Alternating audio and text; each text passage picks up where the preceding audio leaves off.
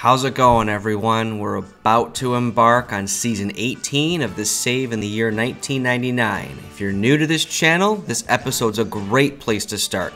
We're taking over the Toronto Blue Jays, and it should be our toughest challenge yet. If you're interested in the settings I'm using, check out this video. Spoiler alert, hardest trade settings possible, plus some difficult house rules added on.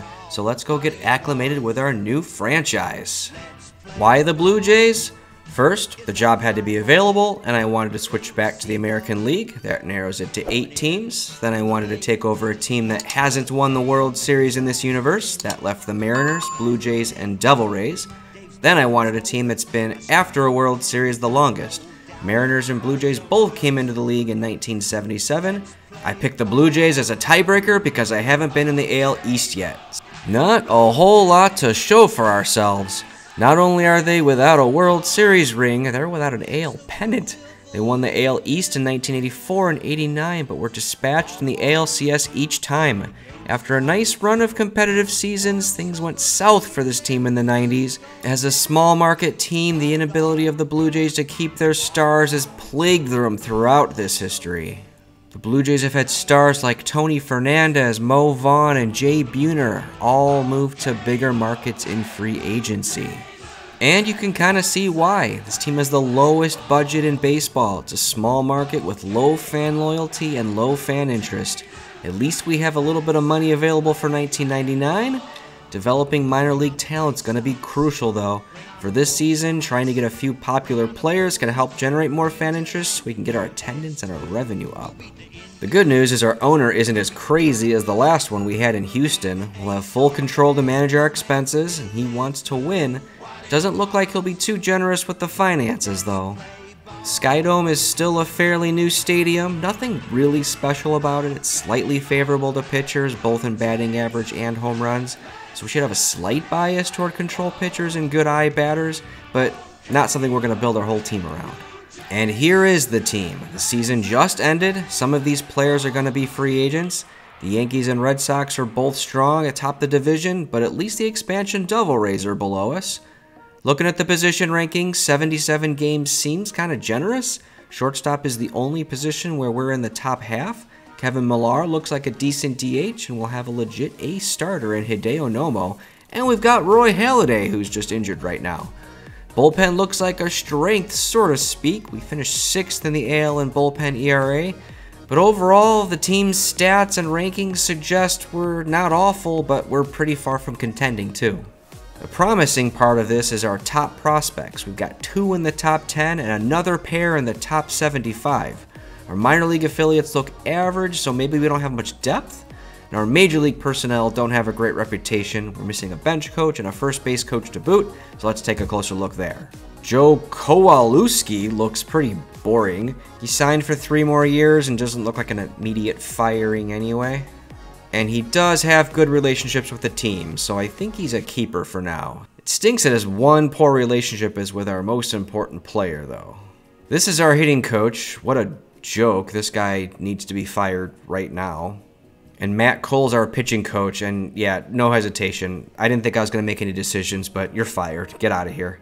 Hank Taylor, our third base coach, is decent enough. You can stay. Go coach my defense. Art Quirk, our scouting director, meh. The available replacement is a little bit better, but we need to ride this one out for a few years. He's got a couple years left on that deal before we upgrade. Here's our trainer. I'm not sure what to think about this one yet. He just has 1 year left on his deal, so I'll upgrade if there's a clear candidate out there. Here's our minor league personnel, and I see a lot of poor reputations out there, so it might be time to clean house here. Here's our individual pitching stats for 1998. Hideo Nomo led the staff with 4 WAR and led the team in strikeouts. And he looks like a legit ace. Nice bounce back season after suffering 22 losses in 1997. The real good news here is I have Nomo for 3 more seasons. The bad news is he's 30 years old. I don't need to move him right now, but I should trade him when his value's still high. We have a steep drop off to our number 2 starter, Dave Malicki, but he's serviceable. Fun fact, Dave Malicki really is the brother of Doug Malicki, who was our starter on the Astros. His ratings are pretty similar too. 1999 is his last year under contract with the Jays, so he's someone I'll look to deal before the trade deadline. John Trissler doesn't look so hot. Poor control resulting in 128 walks this season. He's also in the outspoken personality class. Not much to like here other than he's still cheap and he'll eat innings. Johan Lopez is interesting. Pretty low stamina for a starter, but he can be productive though, and he has some room for growth still. He's an unmotivated personality. Need to watch our team chemistry here.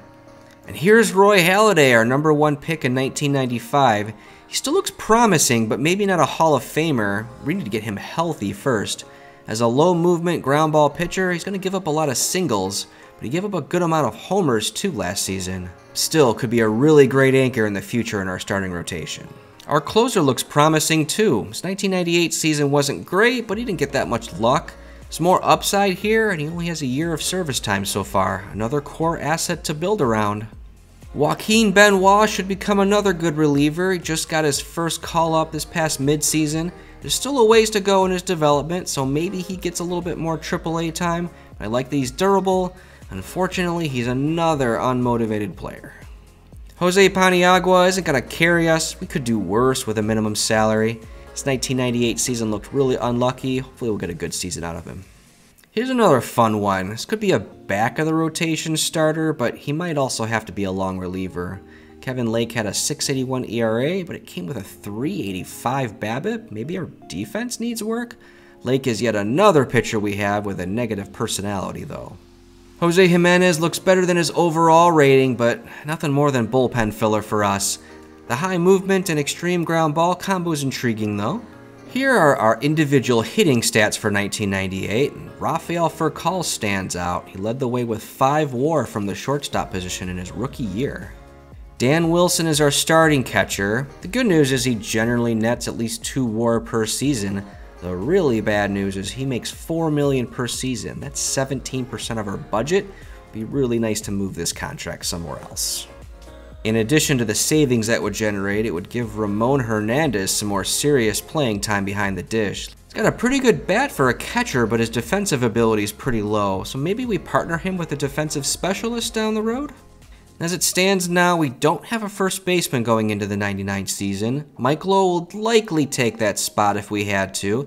He'd offer good defense at first base, but that bat's just not going to play well enough there. Holbert Cabrera is our best option at second base with Luis Alicea leaving the team. Decent glove, but definitely not a bat I'd want in the lineup full time.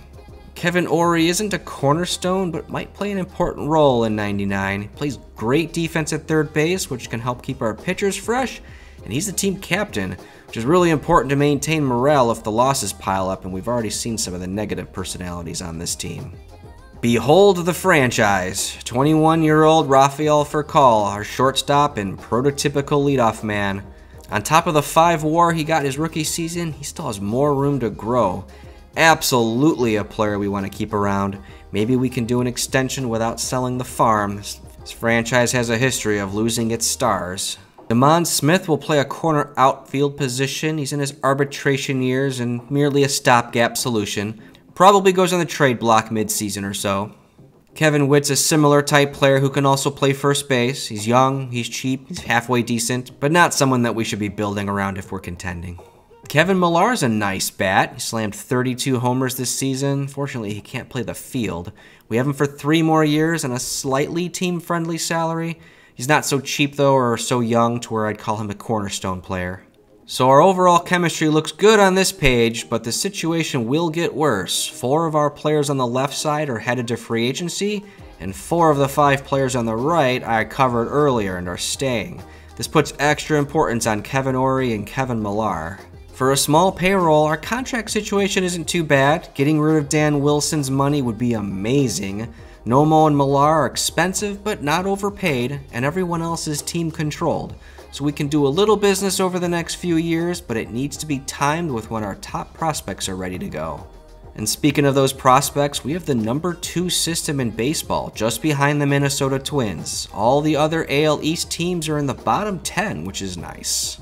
Roy Oswalt is the #2 prospect in baseball, but there's some danger here. Since being drafted 3rd overall in '96, he hasn't pitched great in the low minors, and he missed the first half of 1998 with a back problem. We need to get him back on track.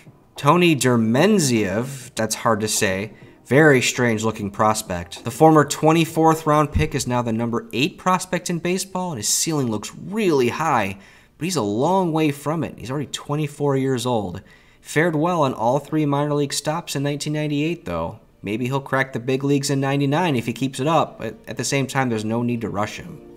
Luis Matos is the number 56 prospect in baseball. He doesn't really look like a starting center fielder though. Maybe he's a 4th outfielder that can play all 3 positions well? I really like Eric Almonte's profile though. Our 2nd round pick from 96 comes in at number 75 prospect. I can certainly see him fitting in as Rafael Furcal's double play partner someday. He'd also work great hitting behind Furcal if his bat fully develops. His 98 season was spent in rookie ball though, so a long way to go. Rafael Soriano comes in at number 82. We got him in a deal with the Cubs before last season. He looks like a legit closer. Like Almonte, he's still in rookie ball. We need to give him some time. Maybe Scott Downs will be a setup man for Soriano someday. Another find in the 96 draft. This lefty should be strong against both righties and lefties. So there are your Blue Jays. This is a nice farm system, so my plan is likely to pour as many resources into it as possible. At the big league level, we have too many holes to compete, but perhaps we can get that fan interest up with some popular players and enough wins, and who knows what can happen. My next episode will come at the midpoint of the offseason, so that's it for today. So what do you think about this team? Anything you're looking forward to seeing with these Blue Jays? Any predictions for the season? How long do you think it'll take to win 2 World Series titles with this franchise? Please like and subscribe if you're excited for this next chapter of The Save, and we'll see you next time.